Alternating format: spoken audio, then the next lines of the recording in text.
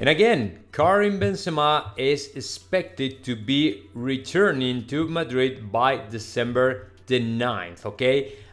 So many people has sent me a lot of DMs, okay, asking about, okay, when is Benzema coming back to Madrid? Because apparently now that he's injured, right, what is the point in keeping him out if the guy is already available to play? Well, apparently Karim Benzema is already, actually is still on vacation. He's actually starting his vacation, all the vacation period that Ancelotti delivered to the players. That was the last 15 days of November.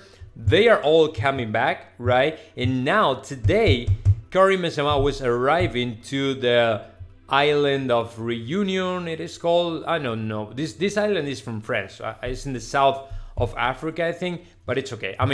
He went on vacation, he's still on vacation, and he might be back in Madrid by December the 9th, okay? So that's it. We don't have to speculate with problems or something like that. Now y'all know when is he going to be back, and that's great. That's great news, because to me, there's no... by the way, I have to tell you, Real Madrid and also the Champs are ruling out the possibility for him to get back to the World Cup. He's not coming back. He's not going to play back again with the national team of France.